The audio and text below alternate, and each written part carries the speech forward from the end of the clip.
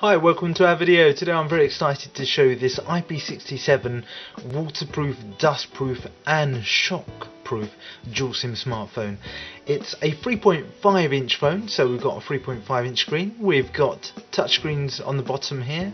On the top we've got the on and off button. We've got our USB port, which is hidden away under a waterproof tab, and we've also got the 3.5mm headphone jack.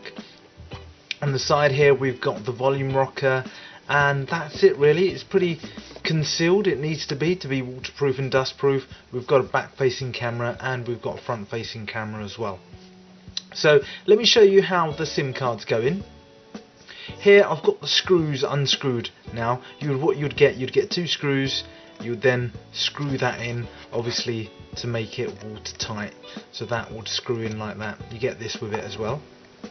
Once you take the back off, you will see your two SIM slots there, because it is a dual SIM phone. You can use two SIMs if you want. It takes two GSM SIMs and it's completely unlocked, and you can use any SIM from the UK or the world actually. Simple as that. And then we've got a memory card slot as well that takes up to 32 gigs there. Okay, so I want to get this out of the way. I want to show you that this is waterproof. I have a bowl of water. I've just chucked the phone in here, move it around a little bit,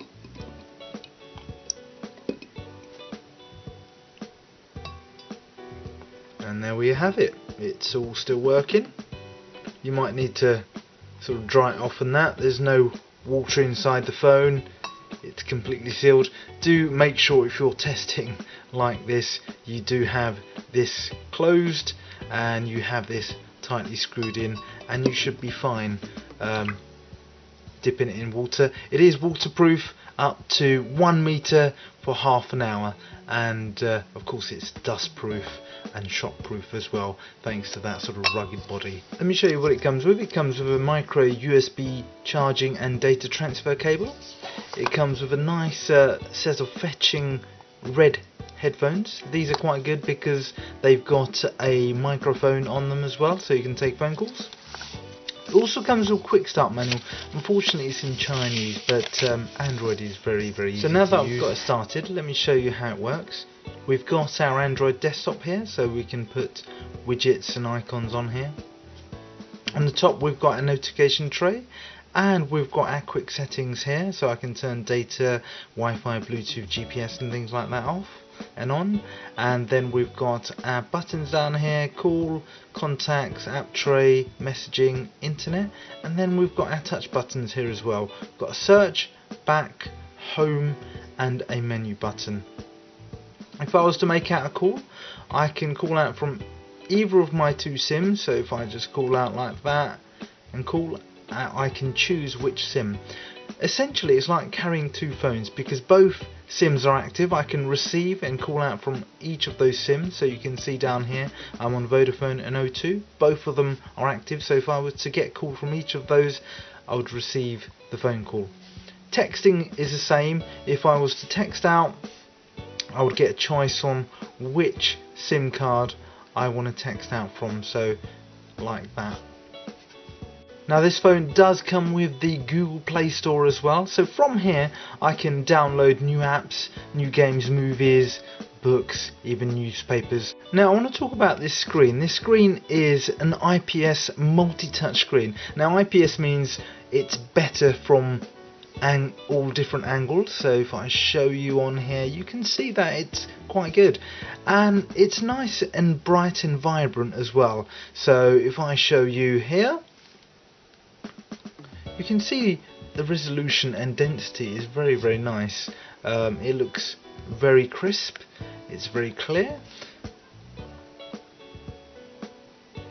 and it's got multi-touch too, so I can pinch to zoom like that, and it's very responsive, you can see there. It's a lovely screen to work with. Obviously on touchscreen phone the most important thing is the screen, so you want it to be responsive and react to your touch.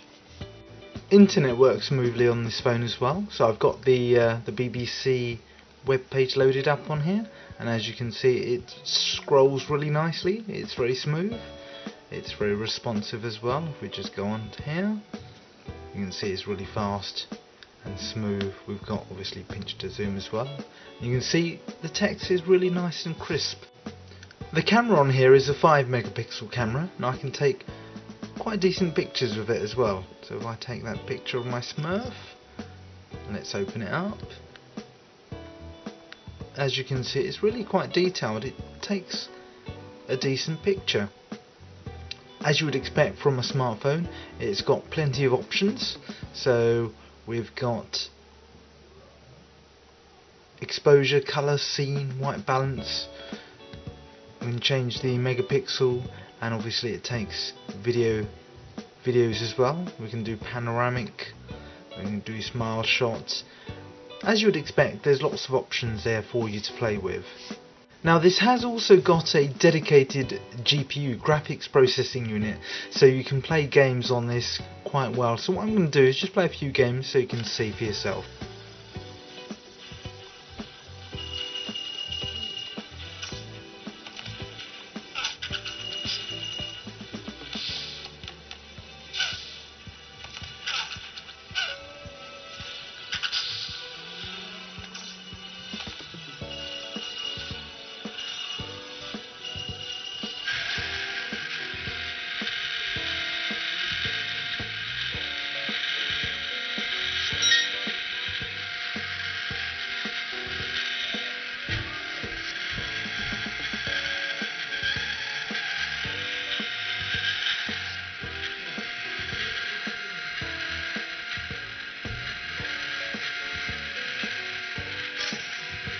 Okay, that's it on the gaming front. I could show you more, but you get the idea. This phone is a very capable phone.